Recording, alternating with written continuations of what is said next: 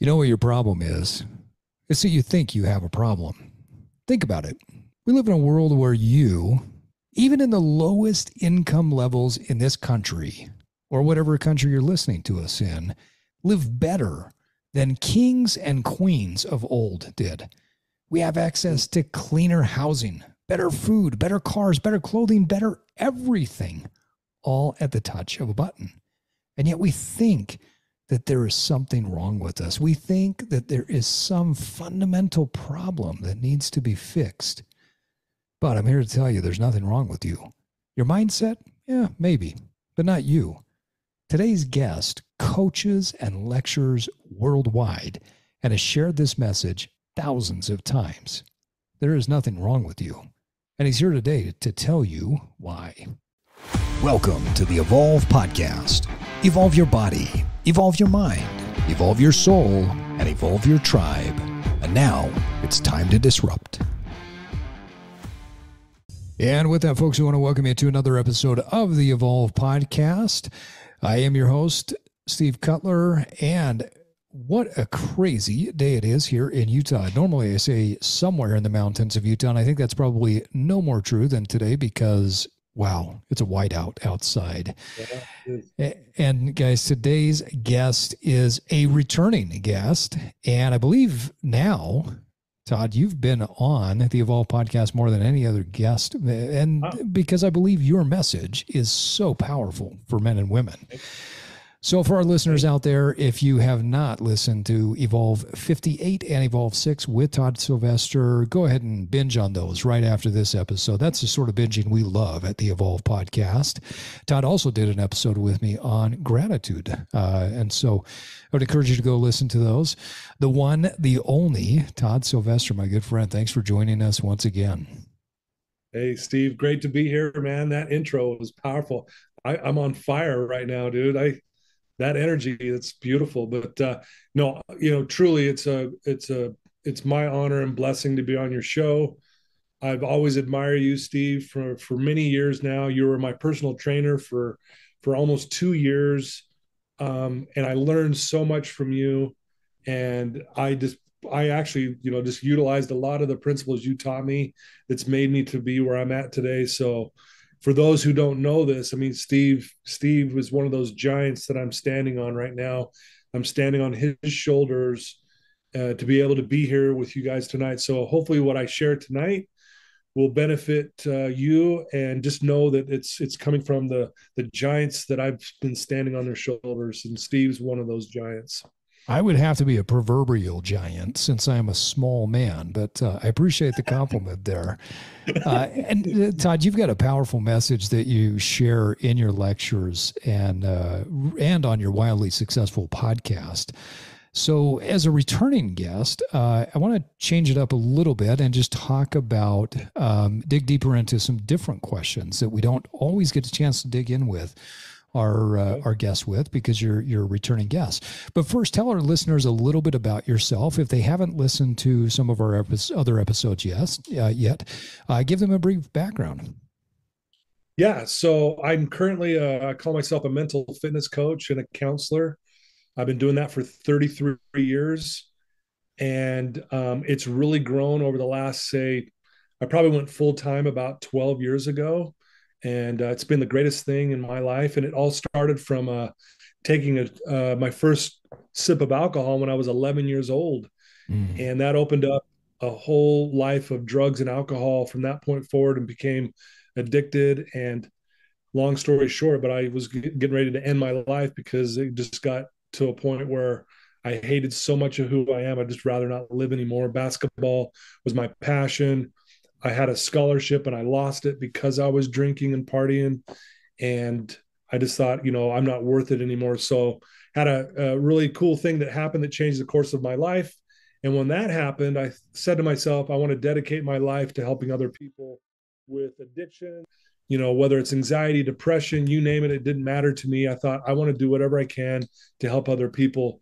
And so that was 33 years ago. And I've been doing this and helping people for that many years. And so that's a little bit of a background of how I got to where I'm at today. I love that. And you certainly have evolved over the years. I mean, going from getting clean and sober to helping other people, and there's different iterations of how you've done that with your lectures, with your podcast, with your coaching, so many different ways that you have worked and evolved into the person that you are today. Now, Todd, you work typically with people who are in a rehab or a post-rehabilitative setting for drugs and alcohol, right? Yeah, that is So, true. Yeah. well, we're not necessarily going to dig hard in or dig into hard drugs and rehab today. I do want to talk about other ways that people drug or numb themselves, because I believe that there are so many different ways that people are drugging themselves, numbing the pain of life, and they're avoiding the pain. If you're overweight, you've probably been drugging yourself with food or excessive beverages. If you're angry regularly, you're drugging yourself with the high that comes from being angry. You can scroll on social media, watch porn, spend hours watching television, or go to the movies. I mean, they're all drugs. They're all things that take us away from pain. So I think that there's a commonality here with what we're talking about and what you deal with. I'd like to talk about what people are avoiding. What are some of the most common things that you see people avoid? Well, that's a great question, and I'd like to maybe preface that with a little bit of a foundation here. Sure. I think I want to define what depression is, because everyone has their definitions, and there's the textbook definition, but I want to give you one that I believe is the most accurate definition of what depression is, and here it is: pretending to be someone I'm not. Wow. And I think if we're really going to get down to the bottom of things, like you said, whether it's I'm overweight, whether I'm addicted to alcohol, pornography, drugs, whether I oversleep, undersleep, watch too much Netflix, whatever it may be, I think what I see more than anything is we're constantly trying to prove ourselves that we're worthy. I think Mm. we're constantly trying to look at me, look at I'm going to go. It's that old that crook what's the way to say it? That trap of saying I'll be happy when, or I'll Yeah. be happy, right? And Mm-hmm. so I think, see, it's really the trick of the ego. The ego tells us to go after something that we already possess. So my message has always been there's nothing wrong with you. And really what that is, and you mentioned that in the highlight before we got started, is truly, it doesn't mean we don't have stuff to work on, but to our core, you're good. Your worth is set. You don't have to prove anything to Yeah. anybody. But our ego tells us, hey, go do this and then you'll be okay. Then people will like you, or then life will be hunky dory. And so I think what we're doing is we're constantly trying to prove ourselves, which is a form of pretending to be someone I'm not, which leaves us empty, which leads us feeling sad and hopeless. And ultimately, that's what depression is. What a great definition. And it's really interesting you bring up the ego. I'm rereading the book The War of Art by Stephen Pressfield.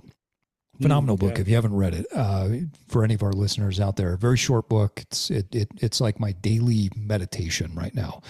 I'm probably on my fourth or fifth time of going through it. He talks about the ego, and we all have to have an ego in order to live our life, right? The ego is the thing that gets us up. The ego is what helps us to make money. But the ego is not us. The ego is fed by the things that we do, but it's not us. It's not the deep I am inside of us. And I love how you Yeah. talk about the difference between the ego and what is already there. We're trying to possess something that we already have. We already have value. We already have worth. That's infinite. That's inside of us. And we don't need to prove those things.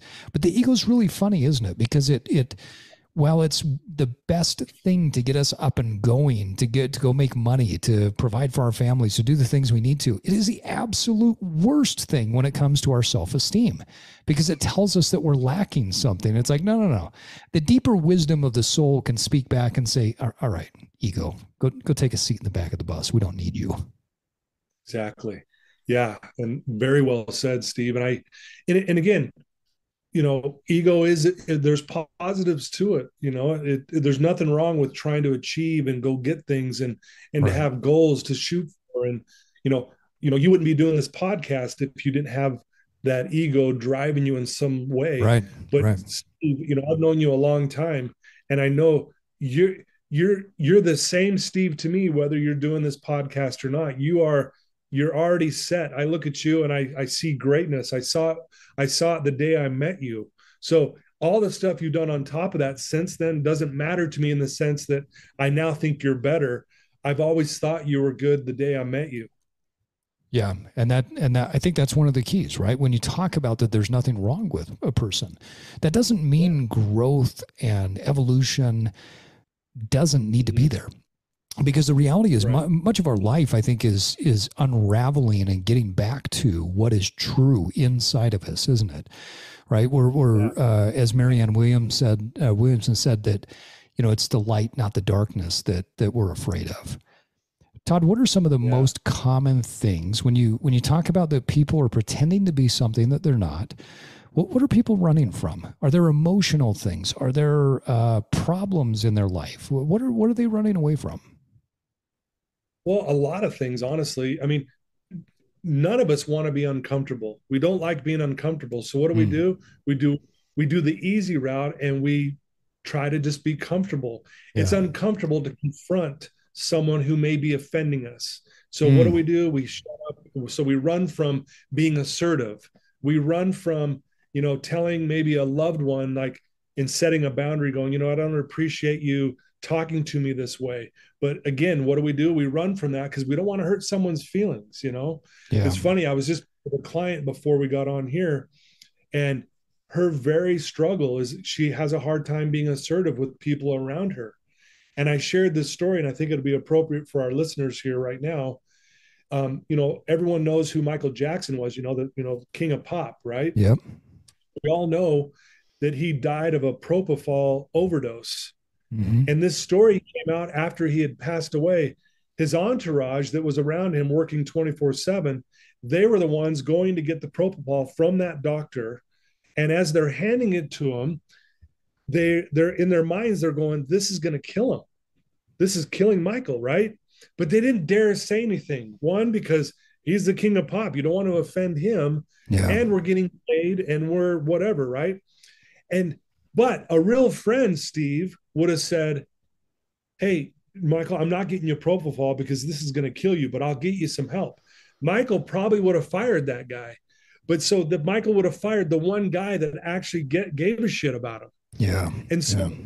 the point is, we're afraid to offend someone because we don't want to hurt them. And I'll always tell my clients when I sit down with them on our first session, I'll say, do you want me to be honest or do you want me to be nice? And without fail, they It's a always say, great well, be question. honest, right? And I'll say, Great yeah, question. okay, you want me to be honest? Honest doesn't always feel nice. Yeah. And so I think we run from just really speaking our truth because Hmm. we're afraid that someone's going to be offended, or we're afraid that, oh, because I said this. And if I did that as a counselor with someone who is blowing up their lives with heroin and meth, the last thing they need is someone to be nice. Now, Yeah. that doesn't mean I'm not compassionate. I have a lot of compassion. Matter of fact, I have more than most people, I think, in that area. But I'm actually brutally honest with these clients because they need to hear the hard truth. So I know that was a little segue, but we're running from all kinds of stuff. We just want to be comfortable. So what do? We sit on our lazy boys and we shut out life and we just live it on these damn phones. Yeah. And next, we're not doing anything. So I don't know if that answers the question in the way you wanted, but that's kind of where I'm thinking. No, I think it's a it's a great segue into my next question of how are people drugging themselves from what you're seeing? I mean, not just drugs and alcohol, and you brought up the phone, right? That's a very, very common way people are avoiding pain. And I think they're avoiding discomfort. But what are some other things that you're seeing? What are people doing to avoid that pain? Well, I mean, again, number of ways. They'll play small. I see this more than anything Interesting. else. Okay. They play small. And what does that mean exactly? It's like, I'm going to do the bare minimum today at my job. I'm going to do the bare minimum in my life because going above and beyond that, it's can be challenging. It can be a little scary. It can be me being a little vulnerable. And what happens is I see a lot of times uh, people playing small. And when we play small, then you know what? The expectations people have for us are really low, Mm. right? And I see this a lot, especially in the addiction recovery world, is they play small and it's like, oh, I've got this disease, I'm broken, I'm damaged, handle me with kid gloves. So I get to play small because my family can't really push me too hard because I got something wrong with me. Well, no, what I teach the Interesting. clients is you can no longer use that excuse anymore, right? And I'm ultimately teaching these clients to start playing big again in their life. So that's the broad answer is I see so many people, Steve, that are playing small in their lives. And that to me is devastating. Yeah. Wow. It's a phenomenal answer. It's not really an answer I would have expected, but I can see that. It brings me to another question. When Sure. you think about these things that people do, right? Playing small, getting on the phone, leaning too much into the ego.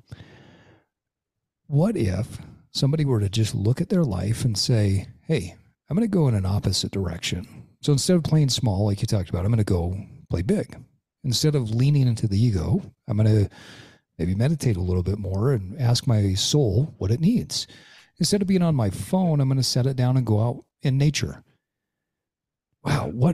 what a powerful thing that would be if you identified where some of those limiting behaviors were, not just beliefs, but behaviors. I'm playing small, Mhm. right?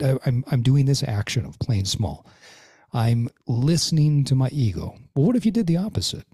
What would that look like? Yeah. How do you Well, get yeah. people to go And I into love playing big?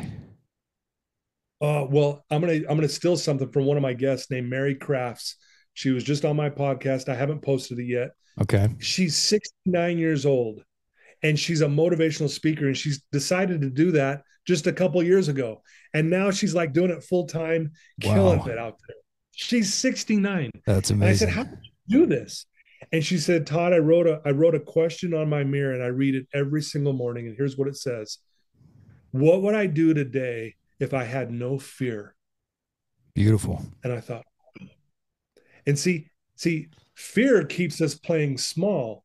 If I say, if I don't have fear today, what would I do if I didn't have any fear? And then I list off the things that I would do if I wasn't afraid, then that's me playing big. So I'm going to go play big today and I'm going to push through that fear. I'm going to knock it over and I'm going to go do those three things that I normally wouldn't do because I let fear rule my life. And when she said that to me, I'm going, dang, that made so much sense to me. And so that is a good way to wake us up first thing in the morning going, what would you do today if you had no fear? It's a great thing. I just wrote that down. What would I do today if I had no fear? It takes me back to, certain points in my life where I've thought to myself, there was something deep in my soul saying, hey, Steve, go this direction, start this thing, and I would put it off. And I'd put it off and put it off. And I'd come up with every excuse in the book and I would drug myself with excuses. And Yeah. over time, I realized that I wasn't doing it because of some sort of fear. And sometimes it was really small fear. Sometimes it was just something Yeah. that was so stupid. Well, I'm not going to do this and post that on social media because what would other people think? Well, who the hell cares? Who are these people? And if they think anything, it's for a millisecond, and then they move on, right? But we Yeah. think and make things out to be bigger than what they are. And wow, what a powerful question. I wonder what Can that I would say do. something? Please. Yeah. Well, I want to, sorry to cut you off, but I want to say something what you just said there. I see these videos sometimes on social media where it's like, I'm going to do this for all the people that doubted me. I'm going to do this for all the people who didn't believe in me, and I'm going to show Yeah. them. And Yeah. Yeah. and you know what? I laugh at that because here's So why. silly. I don't think anyone's doing that. No, I don't I think don't think so anyone's either. going, Steve, you can't do this. Right. The only one doing that is you to It's you. yourself. Yeah. I Yeah. agree. There's no one on the street going, Steve, you can't do this. Yeah. Right. It's our own selves that are telling us. So if anything, I'm going to fight that narrative in my head that's telling me I'm not enough. And I'm going to look that narrative right in the teeth and say, nice try. You Yep. watch me. I'm going to step through this and I'm going to do the exact thing that my own doubt is telling me I can't do. It's Yep. not some crowd on the street going, Todd can't do it. Todd Yeah. can't do it. No, it, Amen. it makes no sense to me, I dude. it's so funny you say that because I laugh when people say that on social media posts too. Like, I'm gonna go back, I'm gonna Yeah. prove them. Nobody gives a shit. Like, nobody's looking at Who's that? you. Who's and they don't care. Yes. Yeah, I had a conversation with a couple of people recently, and one of the guys.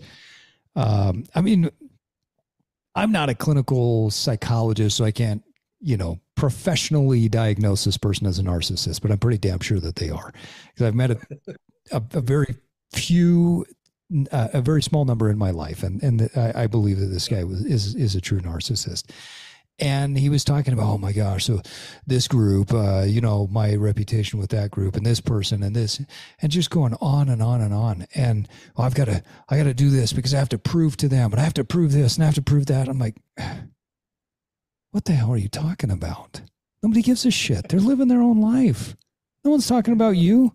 No one's talking about what you're doing. No one cares. Like, I know you think you're super important, and I don't mean that in some sort of flippant way, but I really think that's the reality. And if you are struggling in life, I don't mean to be mean, but nobody gives a shit. Like, and not that, okay, we're not there to help you, but like, no one's looking at you and saying, oh yeah, you suck. You're never going to matter of succeed. fact, I think those people are actually going, no, you can do it. Come Yeah. on. Yeah. You step up to the plate. If you say you're going to do it, Steve, then go do it. And I'm going to cheer Right. you on when you do it. Right. I think most people in our lives, that's what they're doing. They're actually saying, we would love to see you finally do something. Let's go for it. Yeah. You Yeah. know? Yeah, recently, as you know, I have shifted the focus of Evolve, not just the podcast, but we're expanding the coaching as well. And that's something that's been in the back of my mind for quite some time.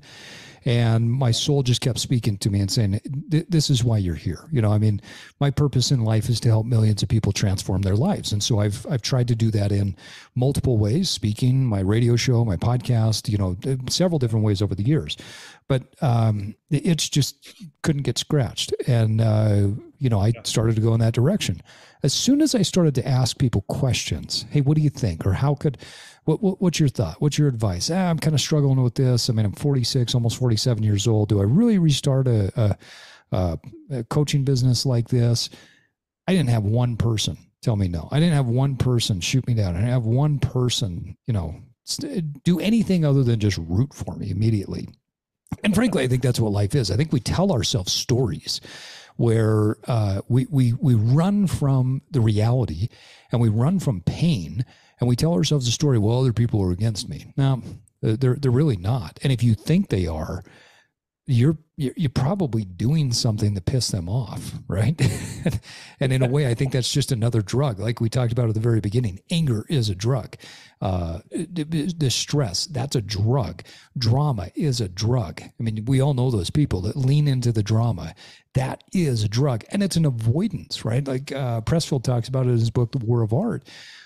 It's an avoidance of actually doing the work that it takes. If I get involved in drama, I don't have to do the work. It's easier to get involved in drama than it is to do the work to change myself. Yeah, totally. Todd, how can people face their fears? What do you teach people to do so that they stop avoiding the pain and start to face their fears? Yeah, and it comes back to what you just said a minute ago about we're telling ourselves stories, right? The most powerful force in the human psyche is the story we tell ourselves about ourselves. And for those who are listening, psyche means mind, spirit, and soul. Yeah. So the most powerful force in the mind, spirit, and soul is the story we tell ourselves about ourselves. And what I do with my clients is I basically help them unravel this story they've been telling themselves. And the top three things that I hear more than anything else in my 30 years in doing this, number one is I'm not good enough. Number two is I'm different, so I can't connect with people. Number three is my problems are too big. I've always been this way. I'll never be able to change. Yeah. And then I always like to add a fourth one, ultimately back to, I'm just not, something's wrong with me. Ultimately, something's just fundamentally wrong. Yeah.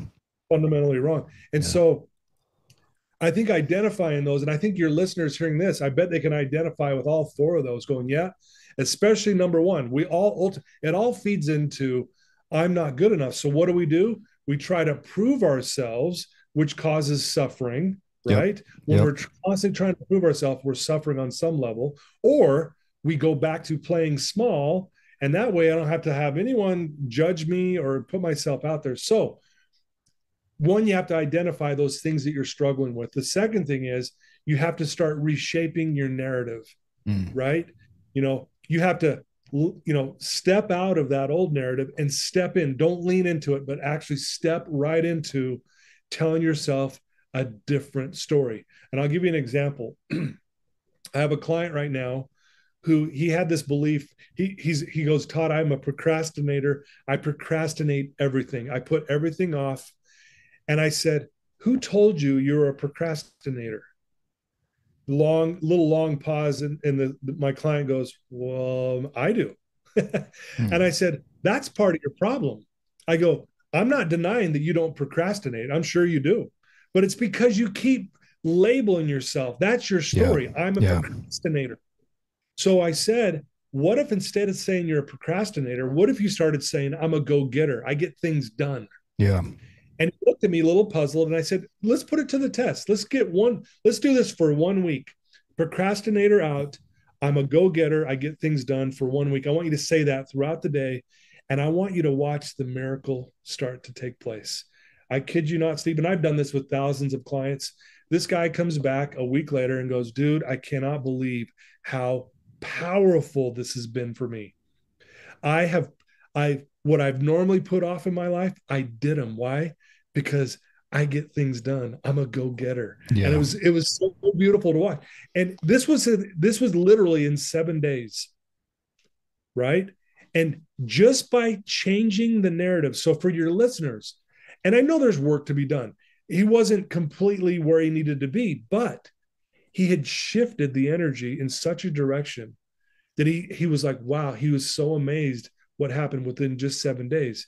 And now obviously the goal is to stay there because it takes a minute to kind of make that a lifestyle. Right. But that's the power, Steve, of changing the narrative. And so that's where I would start with anyone. Well, the thing I've stolen from you, and I can't tell you how many times I've used it ever since I stole it from you. Whatever follows I am follows you. Right. I actually use that I reference you when I use that in my lectures. I was speaking to a company recently, a group of leaders, and I've actually got you quoted in my my lecture deck. So when I'm teaching and I'm doing these all day workshops and seminars on leadership and coaching, it goes to one slide and it says, whatever follows I am follows me, Todd Sylvester. And I use that because it's so powerful. However you tell your story, whatever you define yourself as, that will follow you. Yeah. But then your behaviors will follow that. And one thing that I will say, I've heard from people that say, well, don't say that. Don't say I am this because that's a lie. Well, it's not a lie. Because as soon as you step into that and you say, I am whatever it is you're moving towards, well, you already are a part of that. That lives inside of your soul. It's already part of you anyway, right? And so if we're going to talk about nonlinear time, and time is a relative thing rather than Newtonian time, it's always been there. It was, it is, and it always will be inside of your soul. So whatever you're telling yourself that you are, it always will be. So if someone calls themselves a procrastinator, but they only procrastinate 50% of the time, all right, do the math. So why are they a procrastinator if they procrastinate 50% of the time? So as soon as you shift and say, hey, I'm a guy that gets things done, and now 10 to 20% of the time you get things done, well, you still get things done. What if you improve that to 30 or 40%? At what point does it shift? So anybody out there that's listening to this that says, oh, I'm not going to use affirmations because you're just lying to yourself. No, it's not. It's putting it into your soul and it's throwing it out there to the universe that you will become whatever it is that you consistently tell yourself. Your behaviors will match up with it. In fact, James Clear talked about this in his book Atomic Habits, that's one of the most powerful things in creating a habit is change your identity. What would a fit person do? Well, they would go work out on a regular basis. What would a healthy person do? Well, they would eat healthy food on a regular basis. What would an outgoing, gregarious person do? They'd smile and say hi, right? So wherever your challenge is, wherever your problem is, it starts by changing that identity. I love, Todd, how you're talking about the story, because stories are, I mean, there's amazing stories out there in books, movies, television, phenomenal stories, and characters that we follow. You know, whether you love the hero or the anti-hero, whatever it is, you follow a storyline of those people. Right. There are things, there are qualities that you admire. And I found great power, I guess you could say, in writing and rewriting my story. If I say, okay, this is what I want to accomplish, and then I walk back and say, okay, this is who I am and or who I need to become in order to accomplish this. And here's my story that I want to write. That's, I mean, every story has pain. Every story has that point where you're not sure if the hero is going to make it, and then they triumphantly come through at the end. So this idea that we tell ourselves that life is bad and so I must be bad, life is hard and so there must be something fundamentally wrong with me. Now, that's part of the hero's journey. What do you do to help people to rewrite their story? I know you do the I am statements, but what beyond that are you doing to coach people to write their story?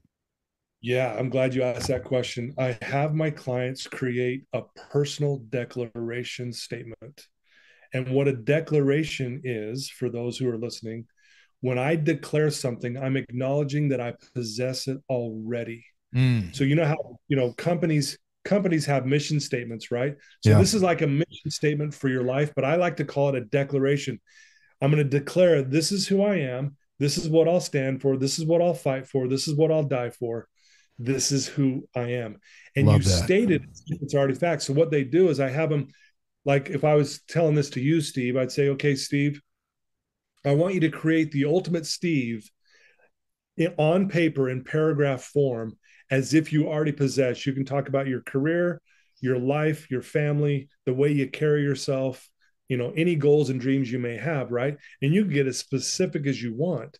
And then what you do is you create this as if you've already got it. So for an example would be, you wouldn't put, I, Steve, hope to one day be a best-selling author. Yeah. What you would say is, I, Steve, am a best-selling author selling children's books, inspiring them to believe in themselves, to stay physically and mentally fit. And I get letters from them all over the world saying, thank you for writing this book that changed my life.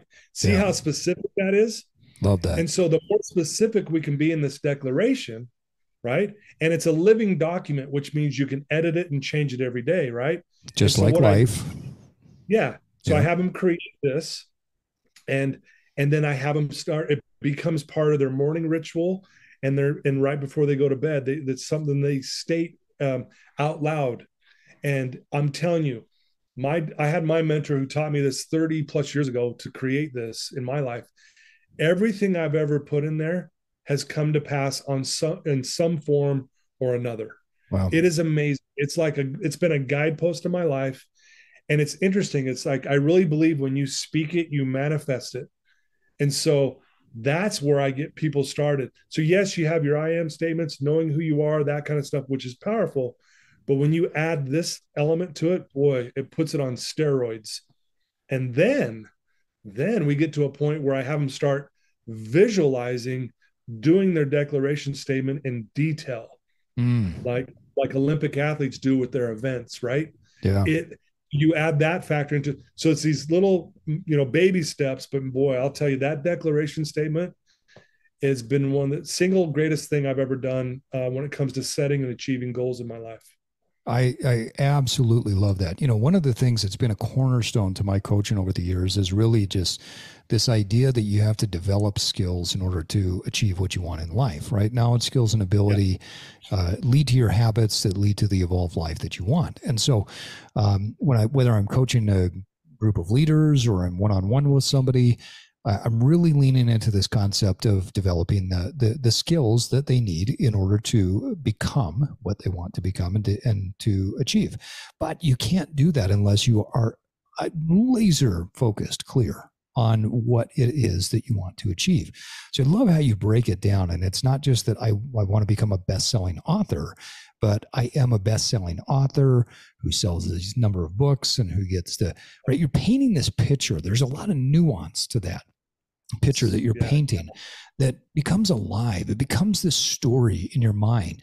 And when we tell ourselves stories, we don't have to remember all of the details because we see them, we feel them. As soon as you see a story, I mean, if for our listeners, I'm sure that if we were to say a word or a character, if I said Harry Potter, you could come up with the story. You could see the imagery. You could see the scar on his forehead. You could see his glasses, right? You automatically remember the details because of the storyline. And we don't do enough to write our own story so that the nuanced detail is there. And when it's done in a declarative fashion, what a powerful, powerful technique. So I would say that's a massive skill and massive ability that helps people to lean into where they want to go. Todd, talk about what's a tip if somebody's in a moment of darkness right now, or even just a moment of dullness. So maybe life has become dull and they've accepted mediocrity and they've accepted this. I was 10 pounds overweight. Now I'm 20 and it's not that bad. If they're in that dullness or darkness, how do people start to move into the light? Yeah, great question, Steve. First of all, my heart goes out to you if you're in that place, because I've been there and it's not fun to be there. And sometimes it can feel like no one cares. So if I could say one thing just in the beginning, I care about you and I don't even know you and I can say I love you because I am you. I'm not where I am today because I magically had, someone just gave this to me. Someone showed me the way. Thankfully, I listened. There's a quote by Benjamin Franklin. To be honest with you, I don't know if he actually said it, but he got the credit. But here's what the quote goes like this. Some people die at 25, but aren't buried until they're 75. And I think this happens to the majority of people. I think what we do is we get to a point in our lives where like, oh, well, I didn't really achieve my goals. This is what life is. Life seems kind of, dreary. Life sucks. I suck. And what we do is then we just kind of exist until eventually we die and then we're buried. Right? Yep. That's what I call existing. I think what most people want is they want to truly live. So one of the things I would ask these people who might be in that dark place, what would it look like if you truly started living? It kind of goes back to that question we asked. What would you do today if you had no fear, right? Yeah. So what would it look like instead of just existing? What would it look like to really start living? And it might be as simple as, I'm going to start expressing gratitude today. I'm telling you, gratitude is the most powerful stimulant on the planet. And gratitude, we did a little episode on that, Steve, which was really cool. Yeah. And we talked about, people might say, well, yeah, gratitude. Well, I'm not talking about just doing a gratitude list. I'm talking about list 3 things you're grateful for, and then why are you grateful for them? So like I might put, I'm grateful for Steve's friendship. I'm grateful for my wife. I'm grateful for this opportunity to be on Steve's podcast, let's say. Okay, I've got my list. And did I feel a little gratitude for that? Sure. But if I say I'm grateful for Steve's friendship because he's a giant among men and I get to stand on his shoulders, he's taught me more things than most people that I know. And because of that, it's made me a better person. So, man, that gratitude I have for Steve, it just exudes because I'm now feeling it. Does that make sense? So I think if you're in a dark place, if you could find one thing you're grateful for and then why, and then express it to someone, I'm telling you, dude, it that will make a huge difference. And again, baby steps, right? But I'll tell you, we need to get out of that mindset of just existing and start living. We weren't meant to be miserable. I get it. We have miserable moments and we have miserable times. But what happens is if misery becomes our foundation, then we have moments of joy, moments of happiness. We need to flip that foundation and the foundation becomes happiness and joy. And then we have moments of sadness, we have moments of misery, but Yeah. yet my foundation, because I've created these habits in my life, and it starts with being grateful. I'm telling you, that's what we do.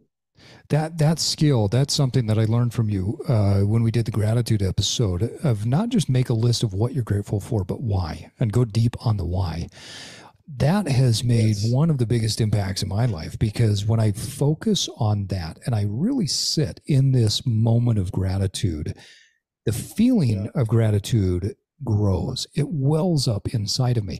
We live in a world where people talk about emotion, but I don't think we become more emotionally intelligent as a society. I think we talk about emotion, but we become uh, really dumb, quite frankly. I mean, I don't know what the opposite of intelligent is, but stupid, dumb, ignorant, all of those words, because we talk about it, but we're not becoming more emotionally intelligent.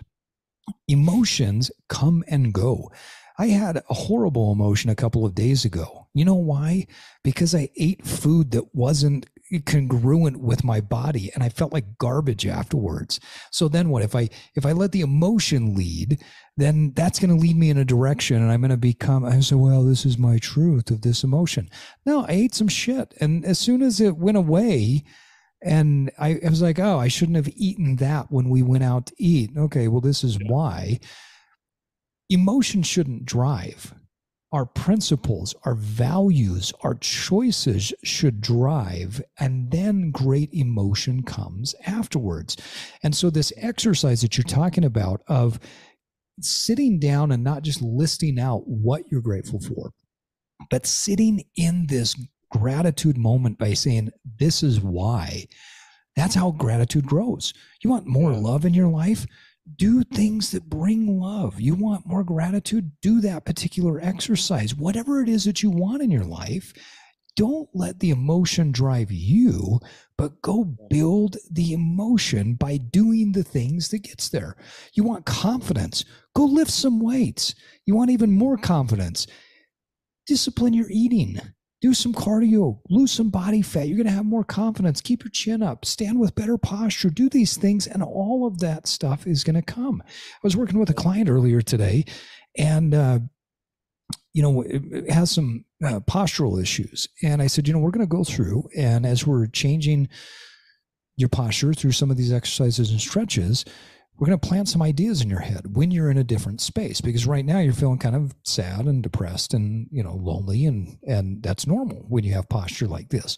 So we go through a stretch, comes back up. Okay. I want you to feel confident. And all of a sudden her eyes just pop open. She's like, oh yeah, well, I do feel confident. Okay. Okay. Well, yeah, because you're stretching, you're strengthening. Now you're standing up different. Your gratitude exercise brings gratitude. It's not just some surface level thing. It digs in and it feeds gratitude. So I absolutely love that. Todd, I know we are coming up on our time because you've got to jump to another client here in just a few minutes, but I want to make sure we get through a few other questions before we let you go. What is something that you've learned in the last 2 to 3 years that excites you the most? Wow, that's a good question. I mean, I feel like I'm learning every day because, I mean, sitting with clients who have been through some horrific things, and they are fighting through that, and they're prevailing. I guess if I could say what I'm most excited about is the power of the human spirit. I think I've kind of always known that, but lately, oh my goodness, I think that's been something that's really stood out to me. And you get it too. You interview a lot of people on the show. I get to interview people on my podcast. I get to sit with clients. I mean, I see probably about 15 clients a day. And think about that. I hear more stories and stuff. And I always walk out away from those going, people are amazing. Yeah. People are resilient. People are so, like, we can do hard things.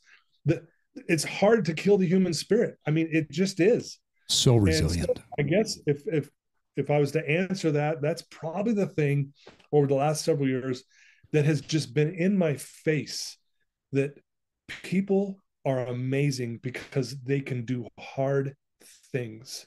I love That's that. probably what stood out the most. I think I know the answer to this next question, but I'm curious still. What do you feel like you know that other people don't know, but you wish they did? Oh, wow. Man, that's a good question. I've never had that question actually asked that way. What do I know that other people don't know, but I wish they did know?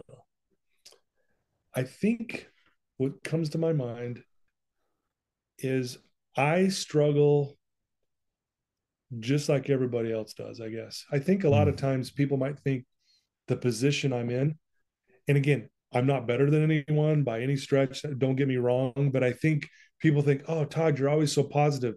You've got all these people. You're doing all these things. Man, your life must be amazing." And it is. My life is really good, but I still struggle.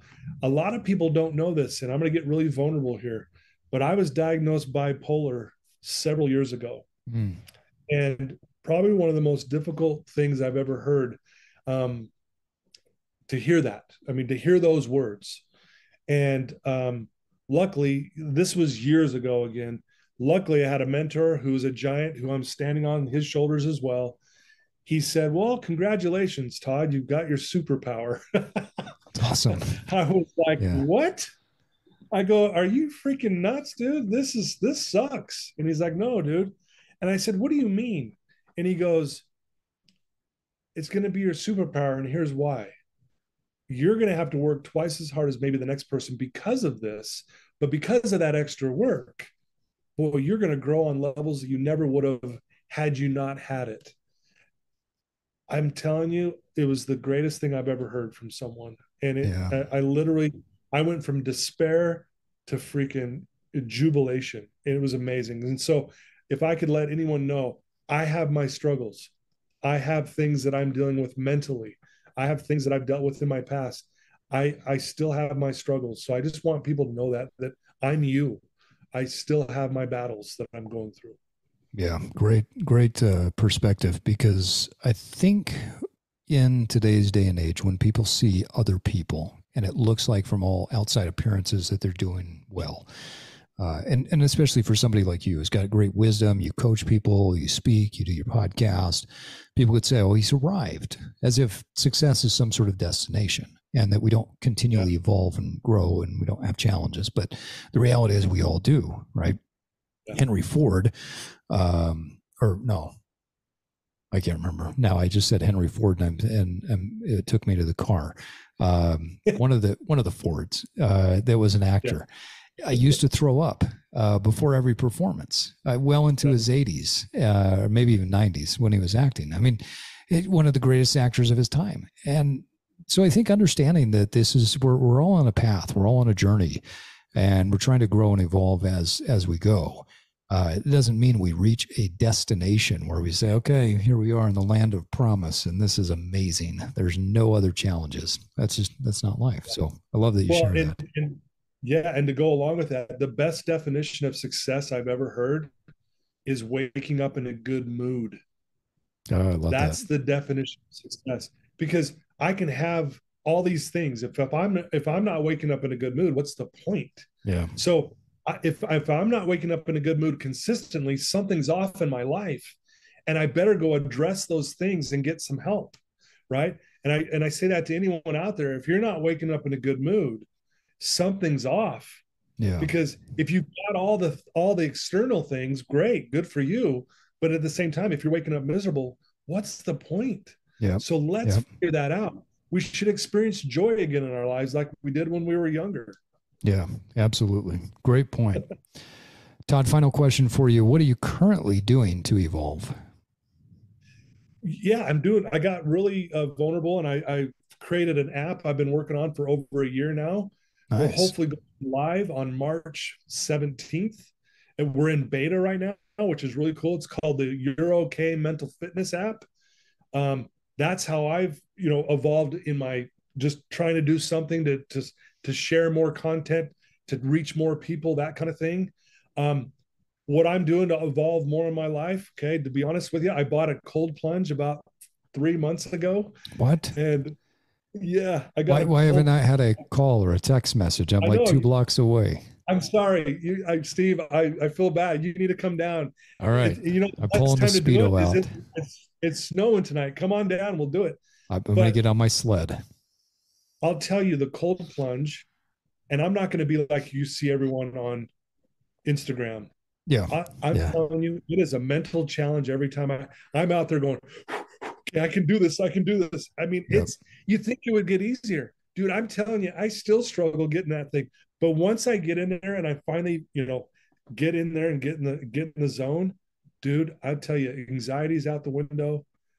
I get centered. I start feeling like, wow, life is good. It resets my central nervous system. Yep. The list goes on. But I just want the listeners to know, I did that because I want to evolve. I want to do things. I know you're big into, keeping yourself in shape, Steve, and I really admire you for that. And I do follow that. I'm really taking good care of my body. Mm-hmm. I'm evolving. I mean, I'm 54 years old and I still challenge myself by doing Spartans, and I work out, and I try to eat clean, and I learned a lot of those lessons from you, Steve, honestly. Like, you taught me more about that stuff than anyone I've ever heard on Instagram, anywhere, dude. Like, you, when it comes to that, you are the king in my eyes. And so that's how I'm evolving. I'm just trying to do different things and try to be a better light in this world and shine as bright as I can. But you are definitely a bright light, and appreciate you coming on and sharing that light with our listeners today. So on that note, folks, it is time for us to wrap up another episode of the Evolve podcast. I want to thank our guest, Todd Sylvester, for coming on and sharing some of his wisdom.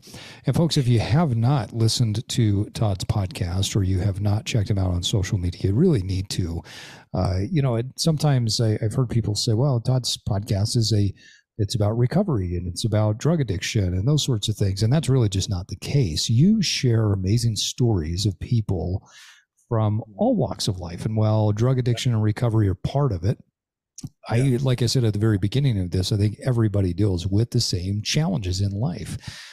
And so I think that that's one of the powerful things about your podcast. It is applicable to everyone, not just people who are dealing with drug addiction and recovery. So I want to put a plug in there for that. So Todd, what is the best way for people to follow your personal evolution and to get more information from you? Yeah, thank you. ToddInspires.com is my website, ToddInspires.com. You can also go to BeliefCast.com. That's the name of my podcast. I call it a Beliefcast. And then on the app, you'll get that all to my website, but you can also go to yourook.com and check that out as well. And so you can get all my social handles from there. My social handles, TS Inspires. And yeah, I mean, that's probably the best way. You can reach out to me if you have any questions or have anything you want to learn or know about me. And yeah, I'm an open book. I'll share anything with you. Awesome. Well, thanks again, Todd, for joining us. And hey, folks, remember that it does take time and consistency to evolve. But first, you have to disrupt. And now it's time for you to get out there and evolve. Thank you for listening to this episode of the Evolve Podcast. Follow us on your favorite podcast app. And if you haven't done so, please give us a rating. As an independent podcast, it really helps us get more reach. This podcast is part of our mission to help millions of people evolve into the best versions of themselves. Please check out our coaching services at evolve-cast.com or pick up some of our Evolve merch. Until next time, keep evolving.